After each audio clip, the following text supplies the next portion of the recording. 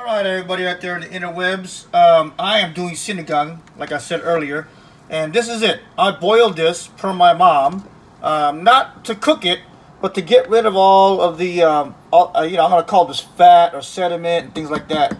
But that's one of the steps. That's an optional step, so we can get some clear broth. So what I'm going to do is I'm going to go and dump this, and then I'm going to go ahead and put everything in the pressure cooker. Alright, this is just a prep step to get clear broth, and that is something that my mom does. Doesn't mean that everybody else has to do it. All right. So what are the other ingredients?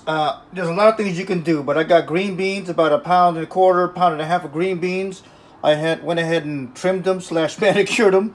I got the mustard greens, and I'm gonna probably cut those probably into thirds. And then I got 1 onion. I just chopped them up with diamonds, and then I got these 1 tomato. Cubed up, and then of course I'm gonna do one packet first, taste it, add some lemon, and then go ahead and see if I like the flavor. So what's gonna first go in is going to be the pork, about 6 to 8 cups. I'll tell you at the final. The tomatoes, the onions, and 1 packet of tamarind. If you can tell here, I touched them a little earlier. They're hard still, so I'm gonna do about 10 minutes. Let me say I'm gonna do 15 minutes. All right, and I'll see how that goes. So that's perfectly 8 cups of water there. That's perfect. What I'm watching for is I'm watching for my line here. I don't know if you can see this line, but in the pressure cooker you don't want to fill that up. So that basically is 8 cups of water, which is perfect for the package. I'm gonna add the 1 onion in there. I'm going to add my tomato in there. And then, here you go. 8 cups of water. Again, this is my first time doing this, so hopefully between the packaging and my mom, it'll be perfect. Alright, so 1 package. You can always add this later, right? And I'm going to add the lemon later as well, even though she said to go and add it now. I just want to make sure I don't over flavor it. You know what I mean? I know I definitely want it in that sour spectrum, right? But I don't want it to be too sour. So let's just say that she said 1/3 cup of lemon, right? And the whole idea about pressure cooking is that you kind of speed up the process, especially with soups. So I'm gonna go ahead and do that. I got some lemon right here that was graciously given. I'm gonna do 1/3 cup per what she was recommending.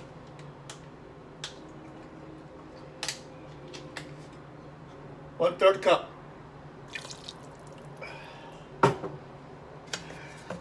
I like to always mix everything beforehand for 10 minutes, and let's see what it looks like. All right, I'm be going back between 10 and 15, but since I already boiled them, I'm gonna go and do 10. But I do want them to be off the bone. So let's see how that goes. All right. 15 minutes later. I was wishy-washy. Sorry about that, in the webs peoples. But here it looks. First look. Okay, 15 minutes later, what I'm going to do is I'm going to see how tender it is. Okay, look how boiling that is. I want to see how tender the ribs are. Okay, it's tender. I don't know if you saw that. It's definitely tender. It's tender, right? And I like that. So 15 minutes is good. But remember, I still got to add the veggies, right? So now what I'm going to do is I'm going to go and add the green beans. Okay. I'm going to add the green beans. Just move it around in there. Ooh, I love that green. The green beans, right? So there's 2 options I can have. I can go ahead and pressure cook it, right? I can pressure cook it like, let's say, 5 minutes. So I'm going to do that. But what I was going to say the options is just to put the lid back on and just wait and let it boil. What I've done is that before, because like I say, I put it on there now, I lock it back up, right? And then, I don't like that noise. And then I can do a 2-minute boil, right? So I'm gonna do that. I'm gonna do a 2-minute boil, which really in a pressure cooker, everybody knows that it takes some time to get that 2 minutes, because I just want to kind of just boil it in there. I don't want to overcook it. And then when I put the mustard greens in there, that's what I'll do. That second option, which is just basically, there are 2 options, right? Keep the green beans in there, lock it in tight, wait for a while, wait 10 minutes. You know what I mean? And then you know, I'm not gonna have dinner for like another hour, so I can actually do that. I can leave it inside here now. It's locked. It's ready to go. Or if people are already here or they're gonna be here pretty soon, then what I would do is I'll go ahead and do that 2 minutes, which is probably about a total of 10 minutes after it gets boiled and pressured. And then I add the mustard greens and then do that. Open the lid, put it in there, and just close it in for a little bit. So I gotta decide that now. So I'm gonna decide that now, and I'm gonna say I'm gonna do 2 minutes. So I'm just gonna go ahead and do my settings for 2 minutes. All right, and then I'll show how it looks. And I'll also double check the meat and double check the green beans to make sure it's not overcooked. All right. 2 minutes later, and you can reverse it to see what the options are going to be. 2 minutes later, I release the steam. Right, make sure you release the steam. Very important. And I'll talk about some of that stuff. Here's what it looks like.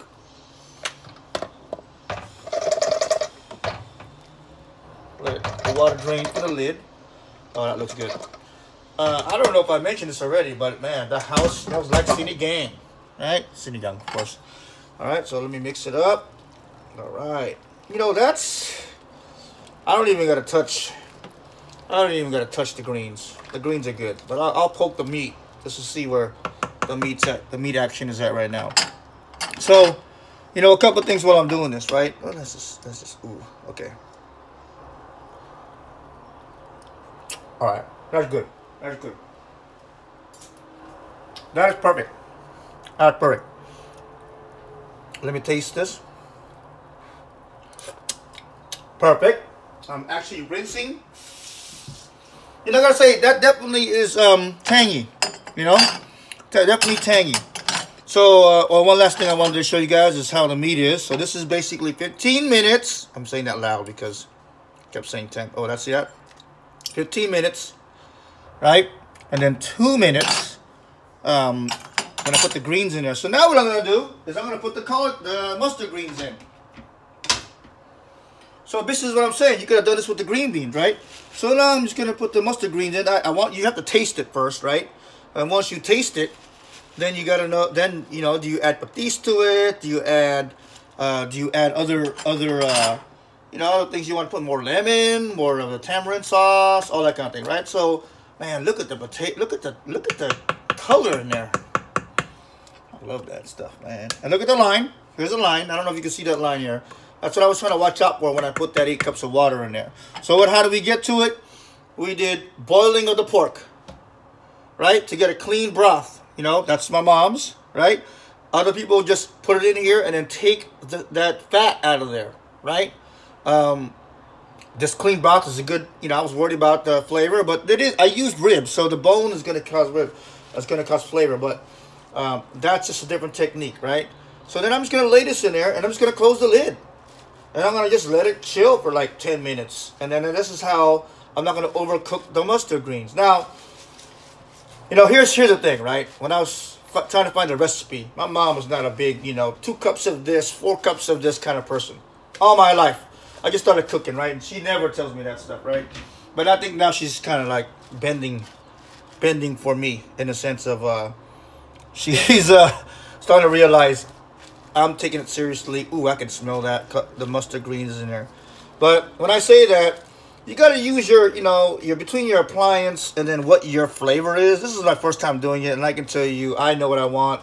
A lot of the stuff that I wanted to make sure there's more green beans in there. I love green beans.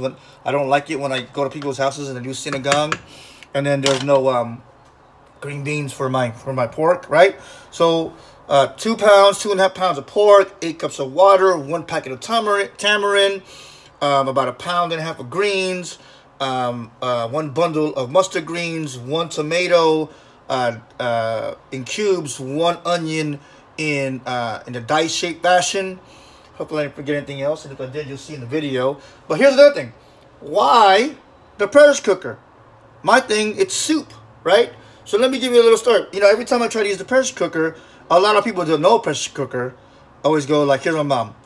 Anak, bakit niya gamit mo yung pressure cooker? Bakit di mo gamitin yung kadera? Which means, son, why are you using the gadget?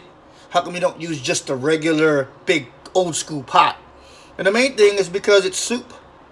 If anybody's ever eaten soup, you appreciate when somebody makes you soup.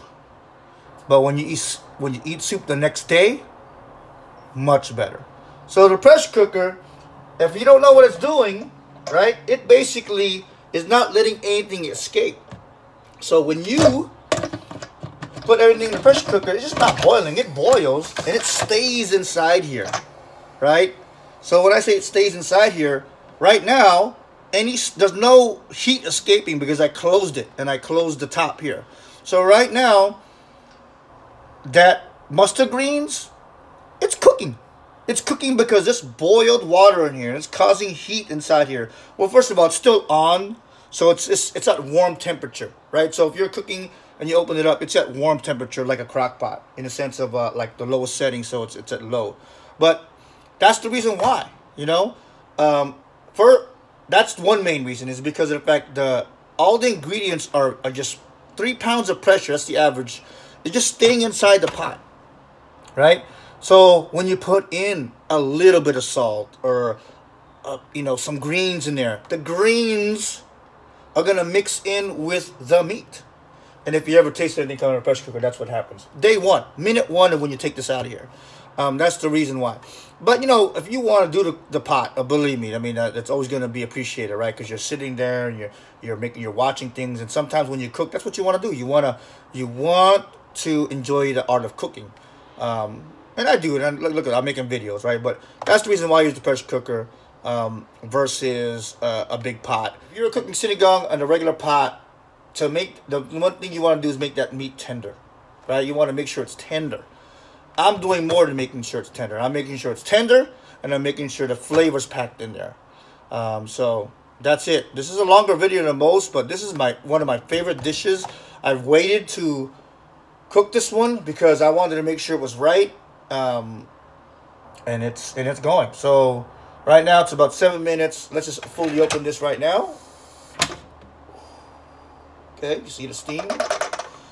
I'm gonna go ahead and see how the mustard greens are doing. See that? That's perfect. Look at that. That's the Can you see that? You see how it's going? See how it's still crispy here? Right? I don't know if you can see that, but you see how that's what you want. You want some of your stuff really tender, and then you want some of your stuff just, look at that. Look at that. The green. Between the green of the mustard greens. Now it's not overcooked. You know how it goes. Come on, I'm not faulting anybody, but you know, you go into somebody's house, and what do you get? You get some. By the time you get there, you get the leftovers, and then nothing's tender. It's overcooked. The color's all off, but there you go, right? Let me just, because you know the mustard greens make a flavor. Man. All right. Woo. And that's good. You know, if anything, let me tell you, I'd probably put another tomato in there. But man, look at that. That's gonna be on my plate right now. All right. So that's it. This is a longer one, but man, look at that. Look at that. See all that steam? That's flavor. Woo, woo, woo, woo. All right. Thank you, buddy.